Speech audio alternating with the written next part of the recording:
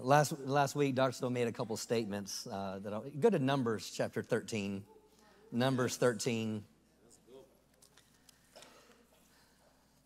Numbers 13, and I haven't ministered on 2 Sundays, so you might get all kinds of messages coming out today. So see what message comes out by the Holy Spirit this morning. A couple things he said last week. He said about, one, we have to not let truths slip. Don't let the truths that we've heard slip. Another thing he said is the adversary doesn't want you to experience God's best. He talked about being established on the Word of God. He talked about Psalms 37, commit, delight, trust in, and rest in, right? Yes. The Word. Why? We can't let the Word slip. Why? Because the adversary wants to steal the Word, because if he takes away the Word, then he takes away the foundation of your faith. We can't let these truths slip because God's best for you is found in His Word. And what's on my heart this morning, you can see it really in Hebrews 5. You don't need to turn there. In Hebrews 5, it says, you all ought to be teachers by now. Meaning you've heard the word long enough that you ought to be teachers by now. He said, but you are unskillful. You're unskillful in what? It says you're unskillful in the word of righteousness. Meaning you should be a teacher by now. You should be farther along than you are right now. And he said, but you're letting this truth slip. You ought to be teachers by now. You should be teaching other people by now, but you're unskillful in the word of righteousness. And we'll see how many messages comes out of this, but just talking out of my heart, there's things I've been meditating on, and for all that were here yesterday for our Thrive meeting with those that serve and volunteer here, I dealt with sin consciousness. And we're going to touch on that here in a moment, because I believe sin consciousness is what's hindering you from breaking through in your life. I believe sin consciousness is what's hindering you from stepping up and stepping into all that God has for you. Sin consciousness. And we're gonna unpack that here in just a minute, because this is vital. These are truths that are foundational truths that most believers don't have a revelation of. But yet they should be foundational to the church. They should be foundational to the believer. In Numbers chapter 13, we see some principles here that's giving some insight in the children of Israel have already been out of bondage, told to go into the promised land. We know, according to Scripture, that it was an 11-day journey, but it took them 40 years. There's some things that you have battled that you should have won by now, but it's been a 20-year journey. You have a call upon your life that you should have stepped into many years ago, but you have yet to step into it because of how you see yourself. Most people don't understand from the standpoint of who they are in Christ Jesus. They don't understand their identity that is found in Christ.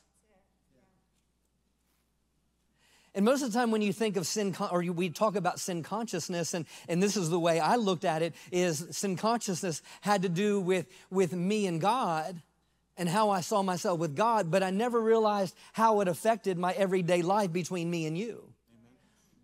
But this understanding of sin consciousness affects every area of my life. Sin consciousness affects my ability to relate to my spouse.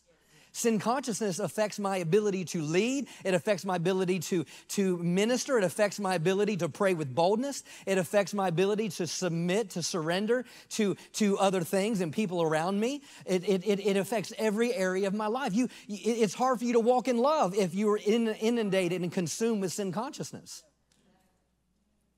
Because you're always internal on what you're not, what you don't have, what you can't do, how the mistakes you've made, how you'll never measure up. And all those things are really affect how you relate to each other. Amen.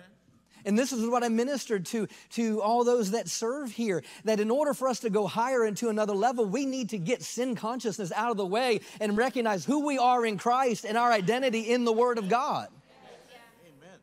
I told this story, yesterday, and wasn't actually planning to go into this, but told this story yesterday, and this was years ago when I first started pastoring the church, and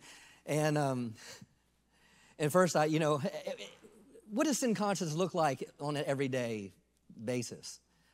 You get a call from your boss, mine being Dr. Jerry Savelle, or you get a message from his secretary that says, Dr. Savelle would like to meet you in his office at 8:30 a.m. Be there early. But I get that message at 9 o'clock at night. So I'm laying in bed. What did I do? What did I do wrong? And I know that because I had people, I would do the same thing. And I've learned, I've got to give people a preface. This is what we're going to talk about, because they tell me I didn't sleep. All I had to do it was a simple conversation. It was nothing wrong. I actually wanted to bless them with something, but all night, they stayed up all night because what did I do wrong? I'm getting called into the principal's office, and what happened and what took place? Why did immediately when I get a message about Dr. Savelle wanting to meet with me, why did it immediately go into negative? That's sin consciousness. Your spouse says something to you, and somehow the tone didn't come across the way you thought it should come, but immediately, like, what did I do wrong? Why did she say it that way? What? I mean, why? Why is she upset? But she's not upset. She's just talking. I remember when I first was married to Annette, and it was Christmas, and a lot of people were at the house. And if you know my family, my parents, my dad doesn't talk much. I love you, Dad. I know he's watching. He's very quiet. Mom's very quiet, and so everything's kind of like down here. My first Christmas with Annette's family, it was loud. And I pulled her aside. I'm like, why are they? And they're talking in Spanish. And I can pick up a few words, but I'm like, why are they mad at each other? We're not mad at each other. We're just talking. But here, my mind is like, did I do something? What happened? What happened? What's going on? And so, Dolores, But the thing is in the natural, we have this immediately to go to negative. What's the root of that? The root of that is sin consciousness. And it affects every area of our life, and it keeps us from being free. It keeps them being free to be you. Now, I'm not talking about we have righteousness so you can live any way you want to live and live in sin. That's not the point. The point is, the thing is that we have to be founded in righteousness, and we have to be founded in our identity in who we are in God. Because I'm telling you, the power that will flow through the church when we understand who we are, the power that will flow through your life when you are out in the streets and when you're at workplace will be something that's unprecedented when you recognize who you are and what's on the inside of you. But you don't step into it because of, I don't know. What if they don't receive me? Who cares? You're the righteousness of God in Christ Jesus. It affects every area of our life.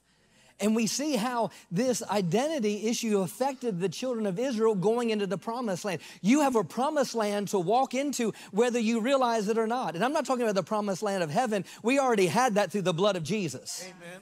But I'm saying there's things that God has promised. There's things that He's established in your life for your purpose. Yes. That He wants you to walk in, but you have to step into your true identity. So let's pick this up here in Numbers chapter 13. And I'm not going to take the time to go through the whole chapter, just pulling out a few things. But in Numbers 13, verse 1 says, and the Lord spoke to Moses. Who spoke to Moses? The Lord. He goes, send men to spy out the land of Canaan, which I am giving. Who's giving it? God, the Lord. The Lord is giving to the children of Israel. So God is giving them the land. I just want you to go look at it. One thing we have to make sure, something we have to make sure of is we don't add to what God says. Amen. Now, if you go later in this chapter, because then it goes in and tells about all the different leaders from each tribe and who they're sending. But verse 17 says, then Moses sent them to spy out the land of Canaan and said to them, go up this way into the south and go up to the mountains and see what the land is like. Did God ever tell him to say that? No. God never told Moses to go see what the land's like. He just said, go look at the land that I'm giving to you.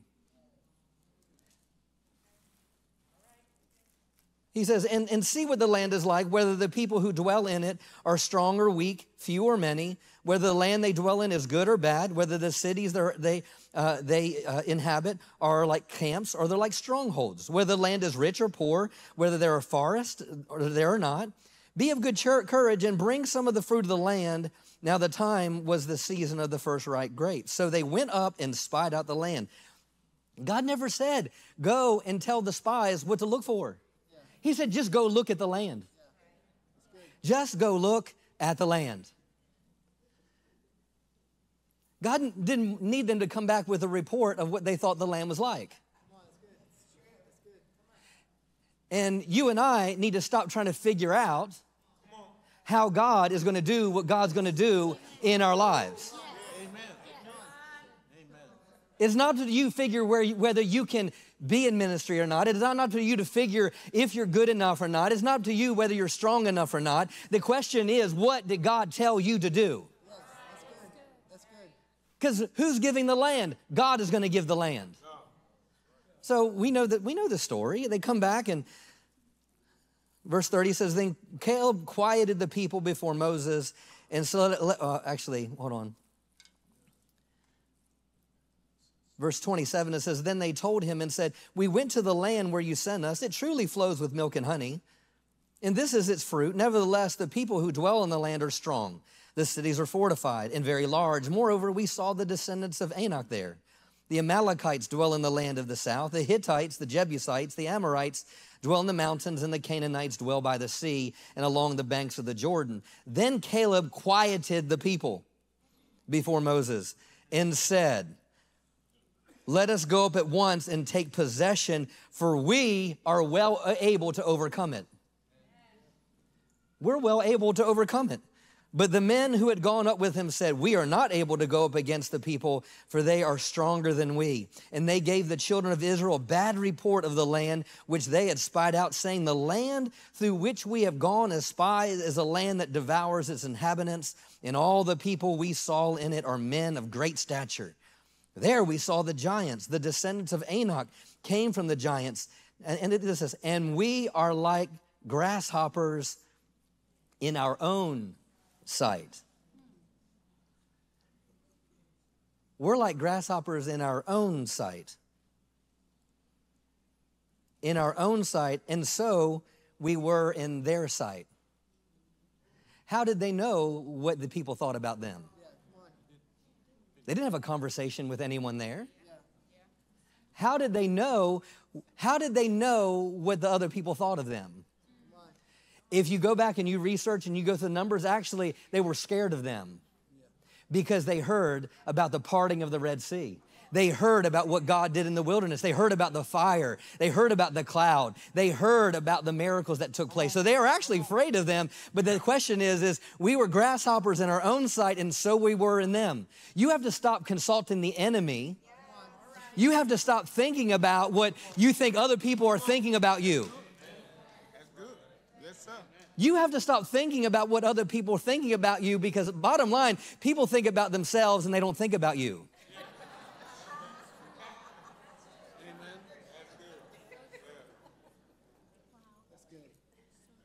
We're really not that important, okay? But the bottom line is this, you have to go back. What did God say? God says, I'm giving you this land. But only two people of all the spies came back and said, hey, shut up. Come on. It's probably not nice, sorry.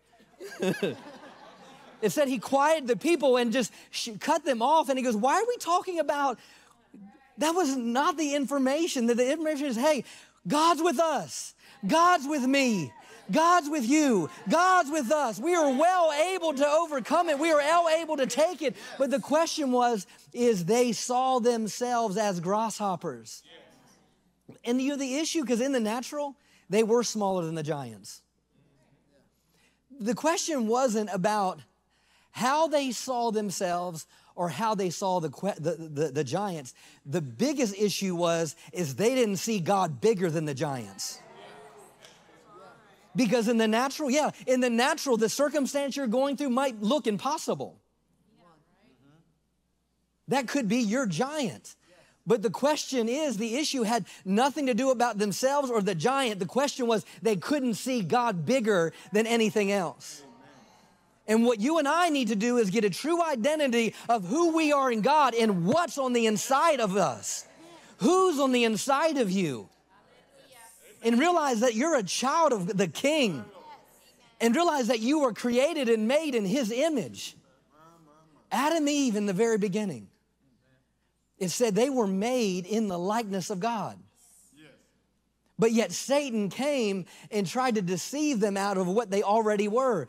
And Eve is like, Satan's like this to Eve. He goes, if you just, I believe this was a long process. I don't believe it was a one-night thing. I think, Satan's like juggling the fruit. See, God says we couldn't even touch it. God never said they couldn't touch it.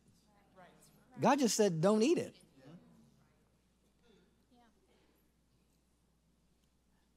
The biggest issue, really, I believe in the garden was worship. They could have been hanging out at the tree of life all day long. But they choose to worship something else. And what you hang out with is what you're worshiping. Amen. Worship isn't about the music at church, okay? Worship about what you give yourself to day in and day out. And so by hanging out at this tree that they were never supposed to eat from, Satan comes and says, God doesn't want you to eat it because He doesn't want you to be like Him. But the question was, they were already like Him. Because they didn't really understand true identity. What was the true identity of Adam and Eve in the garden? Well, we know they were naked, but the issue, it says they were clothed with the glory of God. If you look in the book of Psalms, it tells us what that glory was. It says they were clothed with righteousness and clothed with honor. So when they hid themselves, and said, because we were naked and afraid. What does God say to them? Who told you you were naked? Who told you you were naked? Let me ask you a question. Who told you that you are not the righteousness of God?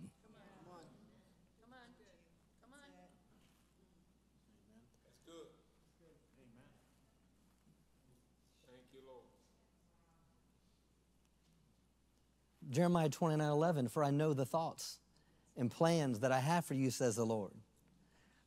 God wants us to know the thoughts that He has about us. Go to Isaiah 55.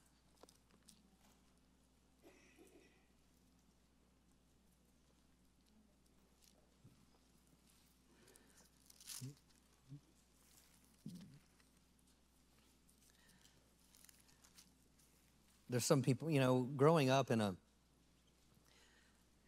even not knowing the Word, but still going to church with my parents, but not knowing the Word, there was still some things that you pick up in a religious environment. And even as a young person, I can remember hearing statements from people that, let's say this, don't have a full understanding of the word. And they'll say, no one's righteous, no, not one.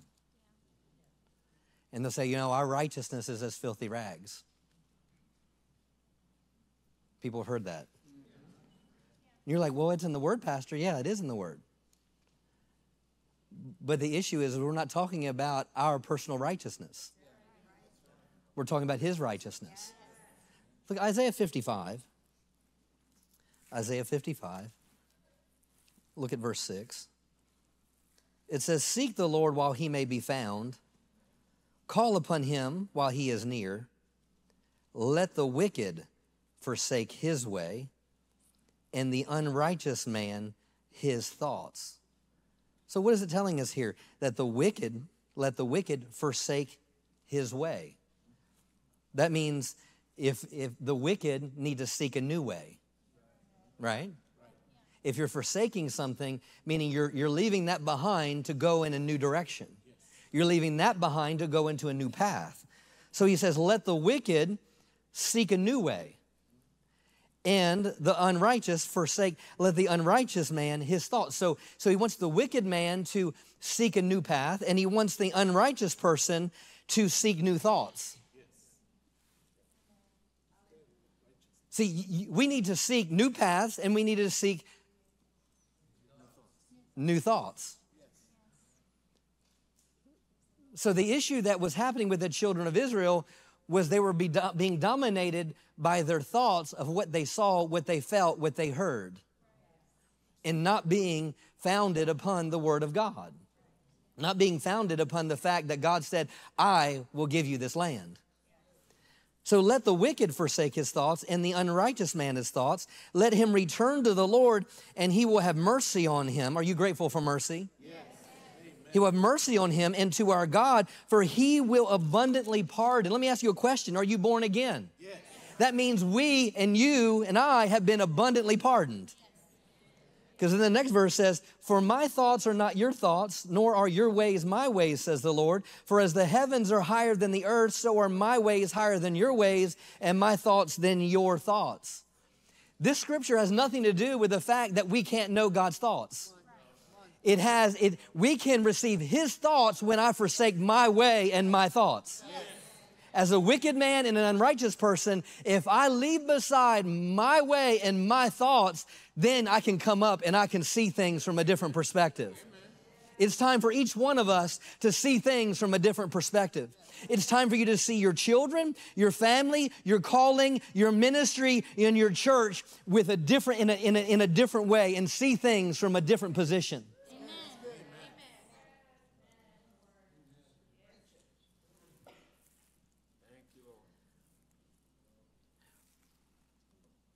You don't need to turn there, but Mark 7, verse 13, Jesus is talking to religious-minded people. And he tells them, he says this, your traditions make the word of God of no effect. And you were like, hey, well, I go to a non-denominational church. I don't have traditions, Vic. If we look at traditions from that perspective, you could be right. But if you really, what Jesus was saying to them, he was saying to them, your customs. You know what else is a tradition? Habits. See, a tradition isn't like how you do Christmas every year, or what you do with your family every summer. Yeah, that's a tradition in the way we see tradition. But what Jesus is referring to is he is saying your traditions, your habits, your customs. Get this one, your ways of life. Get this one, your attitude. Now get this one, your way of thinking. So when Jesus was saying your traditions make the word of God no effect, he's saying your way of thinking, it has more power than my word. Your thinking has more power than my word. It's interesting to me how many people in our world today will exalt their opinions that aren't founded on the Word of God above the Word of God. It's interesting to me that people will even exalt their education that they have heard and received that is not even founded on truth or true science. And they will exalt it above the Word of God. Traditions, customs, ways of thinking, the ways of doing things, habits, attitudes. What are attitudes? An attitude is a mental state of how you look at something.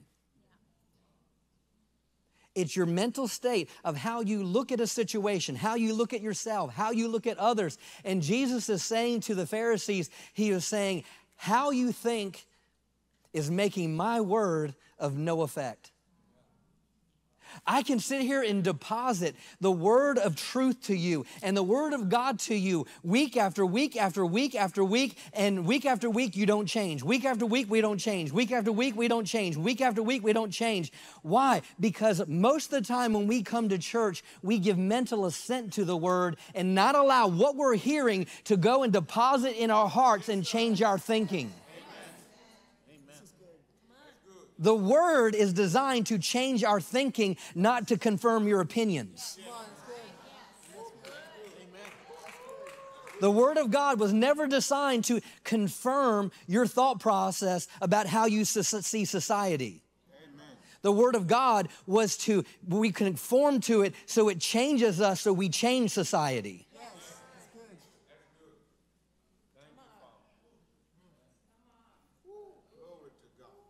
Hallelujah.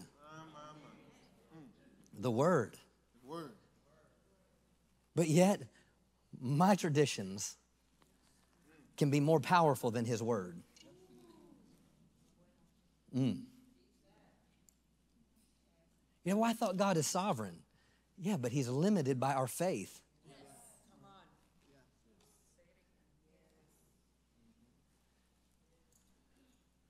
Well, God's just going to do what God's going to do.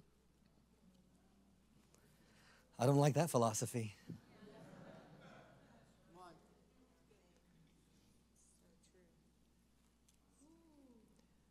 You have everything to do with you fulfilling your assignment in life.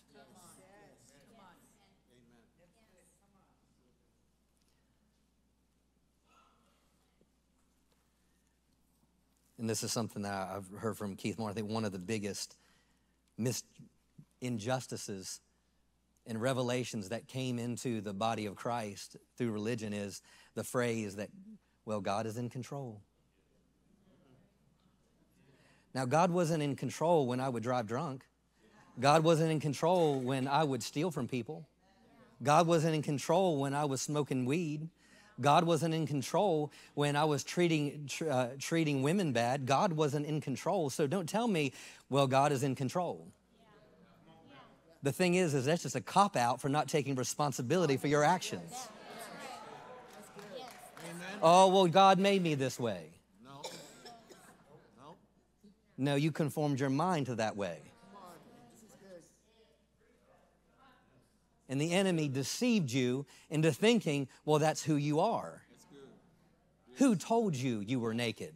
Yeah, that's good, Pastor. Where did that come from? Did that come from God or did that come from some book you read? Yeah, that's good. Who told you? And it's happened so much in our society today that people don't know if they're coming or going.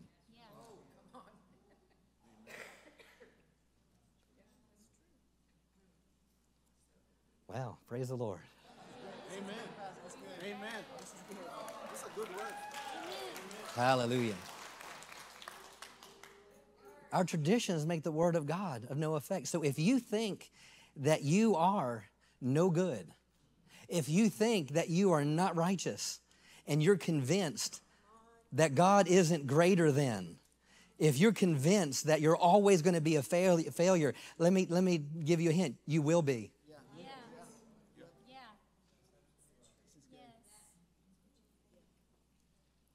And if anything, with the sovereignty of God, hopefully you don't reap what you sow. Hopefully we have crop failures. Yes. I'm grateful for crop failures because I've sowed a lot of things that I didn't need to sow. Me too. Amen. Amen. Go to 2 Corinthians 4.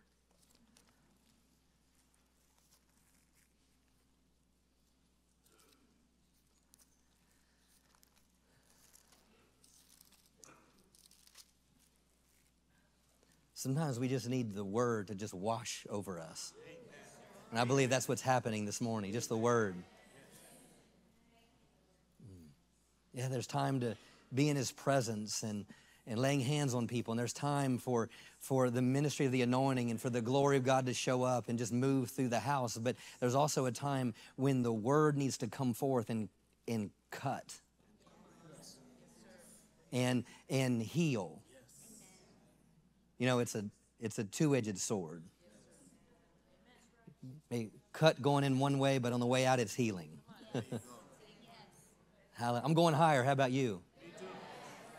2024, it's progressing, advancing, experiencing promotion, and seeing our highest expectation fulfilled.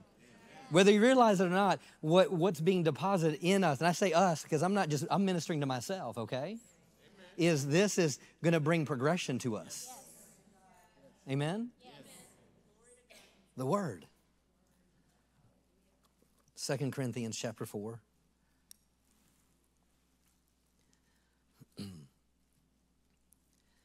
Hallelujah.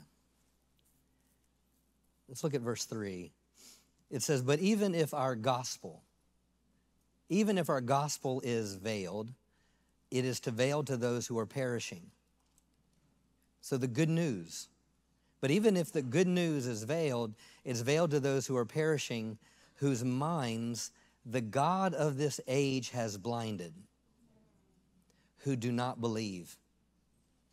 Lest the light of the gospel of the glory of Christ, who is the image of God, should shine unto them.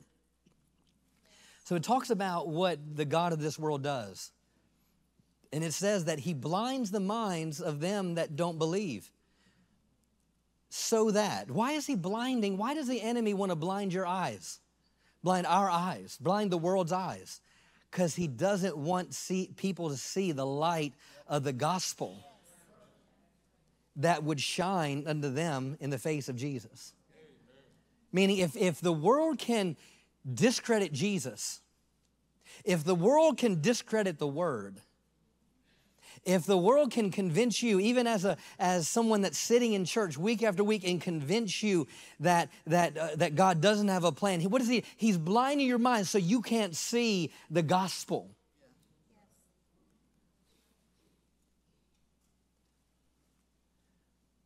Romans chapter 1 tells us what Paul says, I am not ashamed of the gospel. Romans chapter 1, I think it's 16 and 17. Go ahead and put that on the screen. Kay. Thank you, Kay. Give Kay a hand. Man, I used to do that, the words and ran sound. You need grace for it. Amen? Amen. Because, if something messes up, they look at you, right? I feel you, Kay. I've been there. For I am not, let's read it together. For I'm not ashamed of the gospel of Christ, for it is the power of God to salvation for everyone who believes, for the Jew first and also the Greek. See, most of the time when we hear this scripture, that's kind of what we hear. I'm not ashamed of the gospel of Christ, for it's the power of God unto salvation. Amen. Isn't that awesome? I'm not ashamed of the gospel. I'm not ashamed of the good news. See, the enemy wants to blind our eyes from the good news so we can't see the gospel. The children of Israel going into the promised land, they couldn't see the fact that God wanted to give them the land. They were trying to figure out how they were going to do it. Well, we're just like grasshoppers.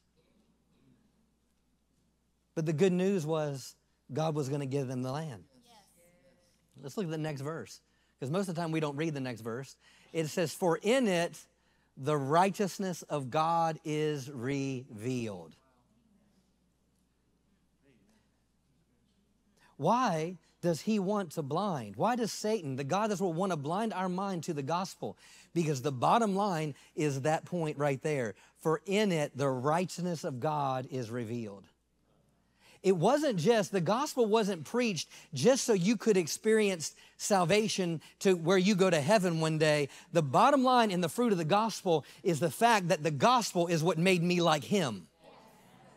The gospel is what made me righteous. The righteousness of God is revealed in the gospel. That's why Satan doesn't want your eyes to be open to the true salvation and the full salvation that we've received. It's not just the fact that I have salvation, I'm going to heaven one day. No, now that I have to have this understanding and this identity that now I'm the righteousness of God in Christ Jesus.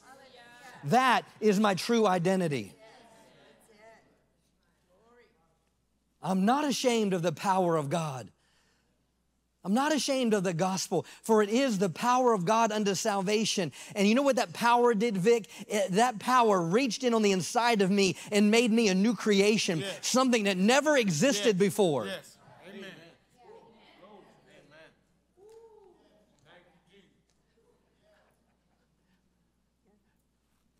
You get a picture of this, that when the disciples believed on Jesus in John 20, and it said, and the disciples believed on him. And Jesus, it said, he breathed on them and said, receive the Holy Spirit. See, religion, they received the Holy Ghost then. No, that's when they were born again. And that was the very same thing. I love this. That was the very same thing that when God created Adam and Eve out of the dust of the ground and stood them up, and God breathed into their nostrils, and Adam became a speaking spirit. God became just like God, filled with all that God was filled with. So when they believed on Jesus and he breathed on the disciples, that was the same thing that happened. They were now a new creation in Christ Jesus. And then Jesus tells them, hey, go to Jerusalem and go there. Don't go anywhere else. Go there until you're endued with and empowered with the Holy Ghost. Yeah, that's good. That's the gospel, the fact that they were now made and now clothed with righteousness. Hallelujah. Hallelujah. Go to Romans 5.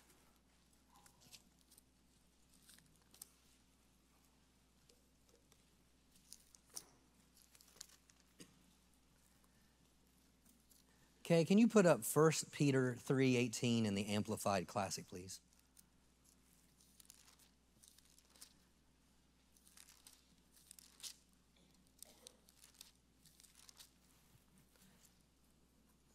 The Holy Spirit's our teacher, amen? Amen. You're receiving something today. Yes. Hallelujah. Yes, Lord. 1 Peter 3:18, the Amplified, it says, for Christ the Messiah himself died for sins once and for all, the righteous for the unrighteous, the just for the unjust, the innocent for the guilty, that he might bring us to God. Wow. There was an exchange that took place. The gospel is about an exchange.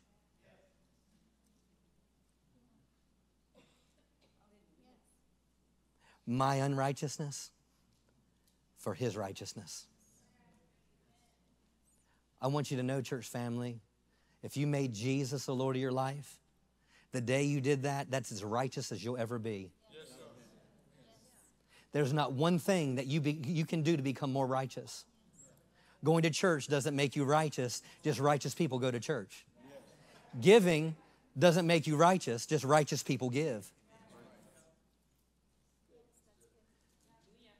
There's not a way to get more right. You can come to church 7 days a week and you're not going to get more righteous, because you became righteous when the great exchange happened. And that was the righteous for the unrighteous. But most of the time after we get saved, the enemy still beats us down. You're no good. You're worthless. You're not going anywhere. You'll never go into ministry. You keep going back to addictions. You keep allowing anger to control you. You keep offense and you can't let it go. And you suffer disappointment after disappointment after disappointment. And all that stems from a sin consciousness. We are more acquainted with our weaknesses than with God's strengths. What does sin consciousness look like?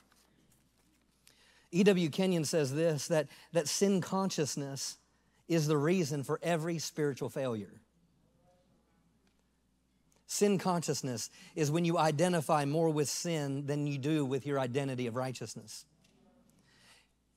It's in your mind you associate yourself more with your failure than God's victory. Sin consciousness is in your mind you associate yourself more with your weakness than God's strength. And sin consciousness can be seen throughout our lives. Sin consciousness, listen to this, destroys the passion for God in your heart. Sin consciousness will take away your vision and purpose for life. Sin consciousness is what gives you an inferiority complex. Sin consciousness will bring you to a sense of unworthiness that destroys your faith. Sin consciousness will rob you of peace of mind. Sin consciousness will keep you up at night or keep you in bed in the morning. Sin consciousness will cause you and make your prayers ineffective. When you don't see yourself from this position of righteousness, you always see your position of not being enough. Let's look at Romans 5. Romans 5. Thank you, Lord.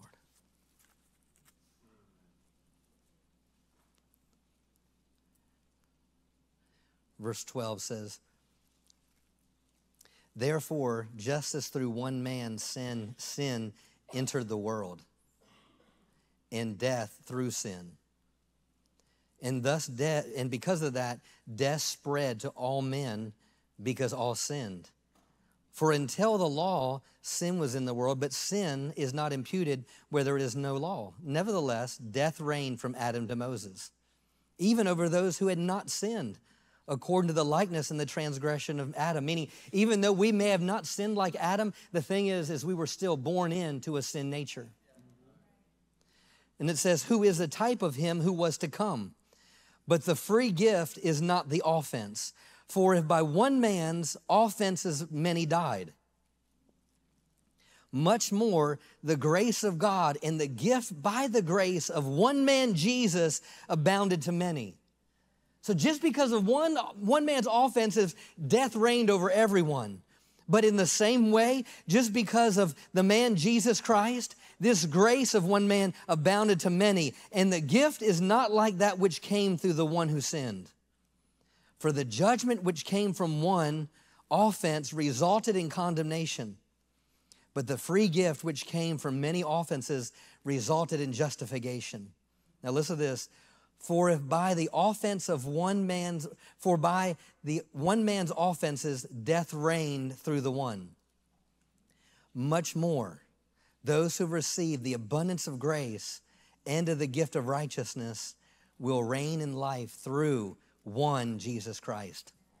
Therefore, because of that, as through one man's offenses judgment came to all men, resulting in condemnation. We are all subject to that. Even so, through one man's righteous act, the free gift came. Say, I'm thankful for the free gift. I am thankful for the free gift. Man's righteous act, this one man's righteous act, the free gift came to all men, resulting in justification of life. Now listen to this. For as by one man's disobedience, through Adam's disobedience, many were made sinners. Let me say, there was nothing you had to do. There's nothing you did to become a sinner. You were made that way.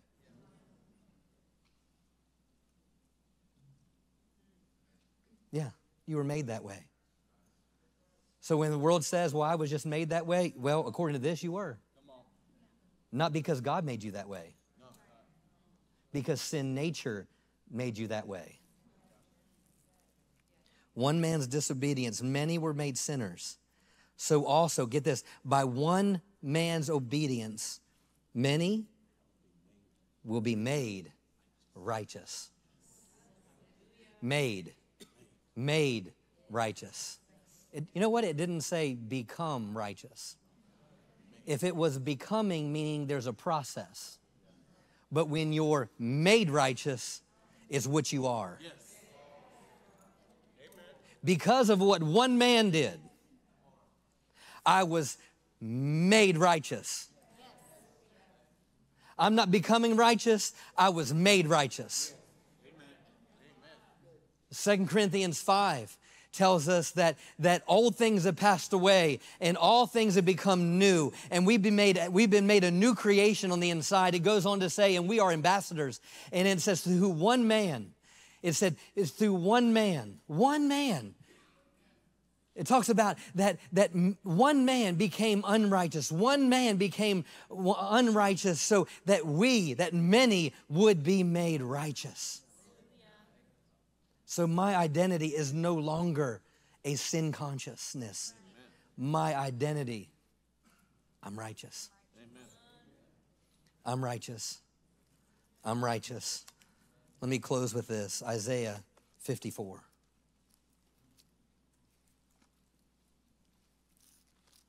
You are, I am, the righteousness of God in Christ Jesus. You're not a failure. You're righteous. Well, you don't know what I did. Why do we want to exalt what we have done in our past greater than what Jesus did at the cross? Amen. Anytime you say, but you don't know what I've done, Pastor, it doesn't matter. I know what he did at the cross. Through one man's offense, many experienced death, but through one man's obedience, many were made righteous. Isaiah 54. Let me get there. You're receiving something today. Yes.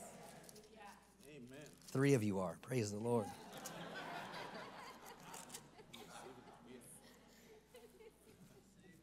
Thank you, Father. Isaiah 54.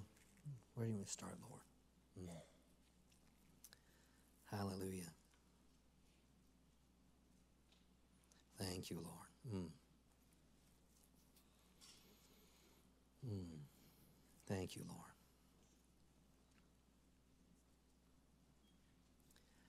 Man, love the gospel. It's where I'm supposed to start here. This wasn't in my notes, so.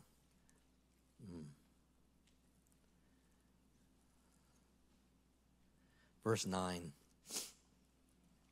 For this is like the waters of Noah to me.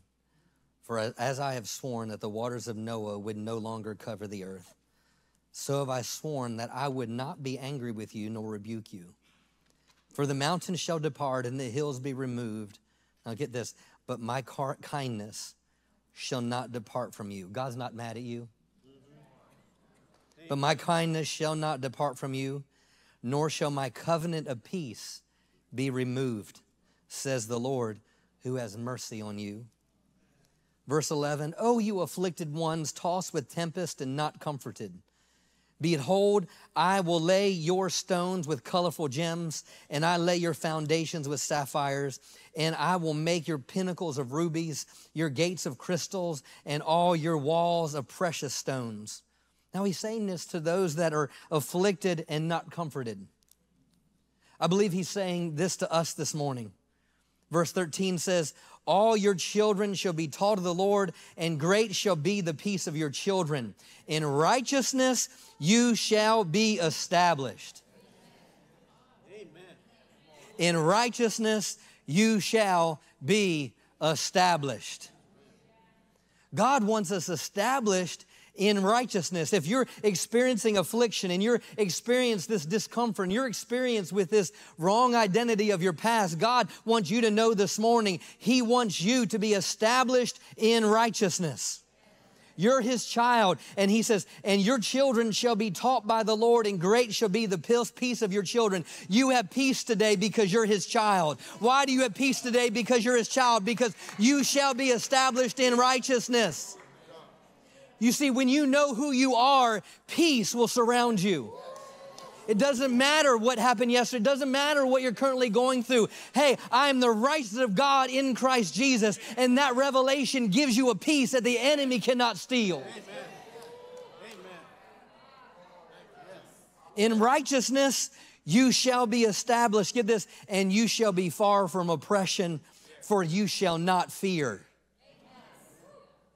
You shall not fear. You see, when you're established in righteousness, fear will no longer be your master. Amen. When you're established in righteousness, fear will no longer be your master. Why? Because you know your identity. What was the master of the children of Israel? Fear on how they saw themselves. We're like grasshoppers in our own sight. But when you're established in your identity,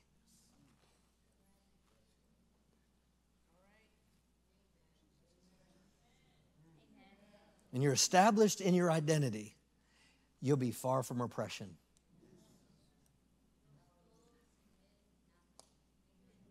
You shall not fear. And this says, and from terror.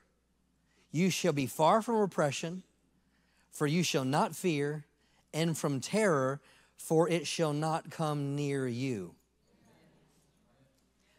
But verse 15 says, indeed, they shall surely assemble. Meaning there's things that are going to cause fear. You're going to experience attacks. People are going to come against you. He goes, indeed, they shall surely assemble. Meaning there's things that are going to come at you that's going to try to bring terror. There's going to things that are going to try to bring fear. Symptoms are going to rise in your body. Circumstances in your finances. But he says, indeed, they shall surely assemble, but not because of me. Meaning God is not the responsible for this. That really kind of goes, well, God just put this sickness on me to teach me something. No. And it says, whoever assembles against you shall fall for your sake. Woo! Hallelujah. Hallelujah. See, this is the person that knows they're established in righteousness. Yeah, the enemy is going to try to assemble, but the enemy is going to fall for your sake. God didn't cause it. God didn't make it happen, but because of righteousness, you're going to make it through it. Because of righteousness, you're going to overcome it. Because of righteousness, you're going to win. Because of righteousness, you're going to overcome. Because of righteousness and who you are in God. Hallelujah. Hallelujah. Hallelujah. Sin consciousness will no longer control my future. Why? Because I'm the righteousness of God in Christ Jesus. Woo. Hallelujah. Hallelujah. Hallelujah. Thank you, Father. Stand to your feet. Let's give him a shout of praise. Hallelujah. Hallelujah. That we would be established in righteousness. Hallelujah. And the amazing thing is, it's not your righteousness. It's his righteousness. It's his righteousness. Hallelujah. Hallelujah. Hallelujah. Thank you, Father. This day forward, you are no longer a failure. Amen. From this day forward, you're no longer caught up in what you've been in bondage to.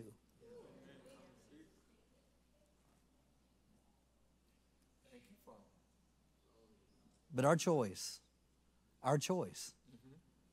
is to make a decision and saying, Lord, I choose to walk in your righteousness. Just like you make a decision to walk in sin consciousness, you have to make a decision. God, I'm walking in your righteousness. And even when I'm doing what I don't want to do, I'm going to declare I'm the righteousness of God in Christ Jesus. Well, I don't feel righteous. Well, it's a good thing it's not your righteousness. heard Keith Moore tell the story about someone that was, I think the story started out talking about, it was a man that wanted to quit smoking cigarettes. And he actually just recently told this story at his Faith Week, and he told a story about a man that was hooked on heroin that took the same principle that he told that guy. And the guy kind of felt foolish at first, and he told the guy, he goes, every time you light up a cigarette,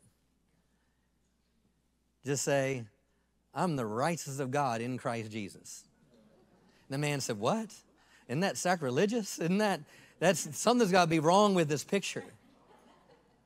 And so every time he lit up a cigarette, I'm the righteousness of God in Christ Jesus. Open another pack, you got to pack it down, and take one out. I'm the righteousness of God in Christ Jesus. I'm the righteousness of God in Christ Jesus. Somebody could help me with the story, but I didn't think it was about 3 weeks. It was something about 3 weeks or something like that. All of a sudden, the guy went to light up another cigarette, and I'm the righteousness of God in Christ Jesus. I'm the righteousness of God in Christ Jesus. I'm the righteousness of God in Christ Jesus. I'm the righteousness of God in Christ Jesus. And he threw the cigarettes and hadn't smoked in years. But just a month ago, it was about a month ago, he told this story. A gentleman from Florida came up to him that heard that story, and he did it with heroin. Every time he shot up heroin, shooting up, he'd say, I'm the righteousness of God in Christ Jesus. And he showed up to his meeting and gave this testimony that I took the word and I declared who I am. I declared who I am. I declared who God called me to be, and he is free of heroin. But the key is, in the bottom line of everything is, you and I have to stop seeing ourselves as the grasshopper. That's the sin consciousness. On what we're not, what we don't have, what we'll never be. I'll never measure up to this person, never measure up to that person. But when you see yourself in the light of the gospel, the righteousness changes everything. And your days of weakness, the church's days of weakness, will be over. You see, he's coming back for a glorious church, without spot or without wrinkle. And that means it's a church that I believe without spot or wrinkle is we've got our robe of, spiritually, we've got our robe of righteousness on. We know who we are. We know our identity. I'm telling you, there was nothing to stop a church or a believer who knows who they are in him. Your days of weakness and failure are over. See yourself in that true identity as I'm righteous. Hallelujah. Just lift your hands to heaven. Preaching this morning, I think some of us, if I were to do an altar call of who needs a greater understanding and who desires to walk in this true identity, if I'm honest, I believe a lot of us wouldn't raise our hand because of pride. You need to kick pride to the curb. Amen. Because honestly, every single one of us in this room, no matter how long you've been born again, deal with an element of sin consciousness.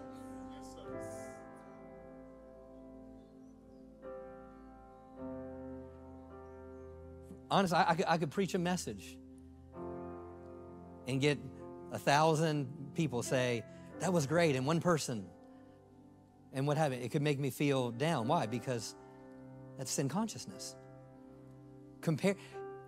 When you compare yourselves with other people, that's sin consciousness. When you have judgment towards other people, that's sin consciousness. How you relate to that's sin consciousness. And it affects every single one of us at different levels.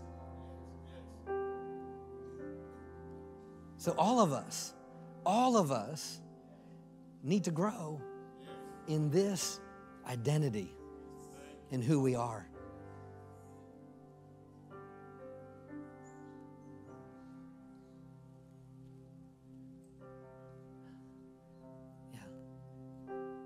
I just sense there's people here that you haven't stepped into obedience because you were hurt. And you're not doing ministry like you had been because people's words hurt you.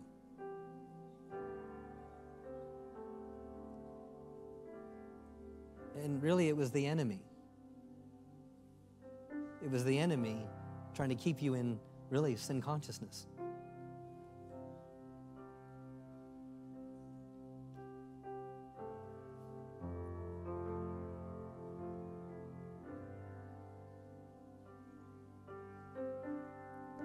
So there's some husbands and wives here that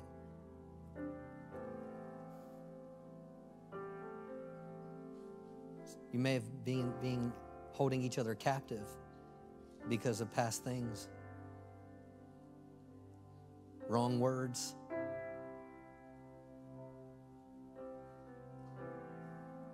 And there's no freedom there because there's sin consciousness that's keeping you both from stepping into your true identity and righteousness.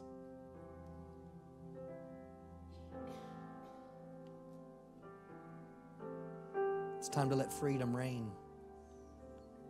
It's time to let freedom reign in your life.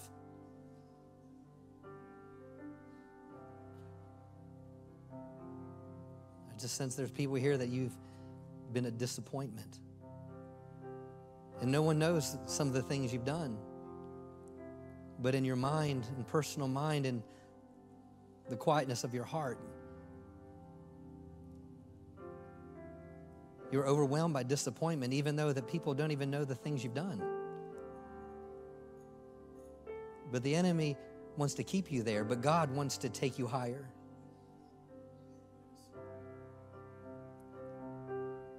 When you receive His word and you accept your identity, know He's pleased with you.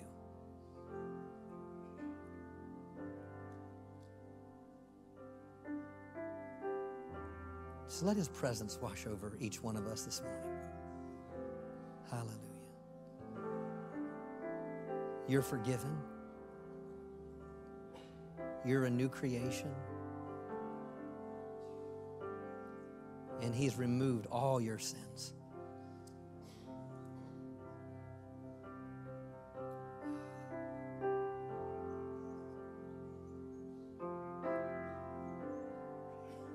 Thank you, Jesus. By you, Lord, I'm amazed. By how you love me. Just worship Him for a moment. Lord, I'm amazed by you. Lord, I'm amazed by you. Lord, I'm amazed by you. How you love me. Lord, I'm amazed by you. Lord, I'm amazed by you. Lord, I'm amazed by you. How you love me. Thank you, Jesus. Hallelujah. Father, we're amazed by the love you have for us.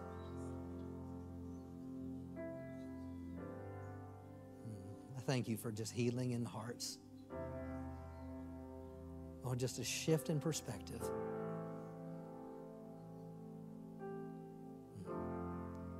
And I thank you as a body of believers that we can say, just like Joshua and Caleb, we are well able.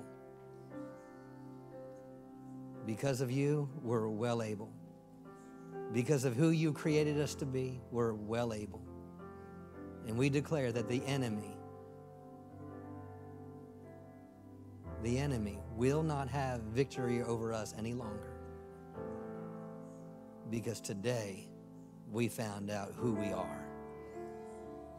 We are the righteous of God in Christ Jesus. Give him a shout of praise. Hallelujah. Thank you for your word.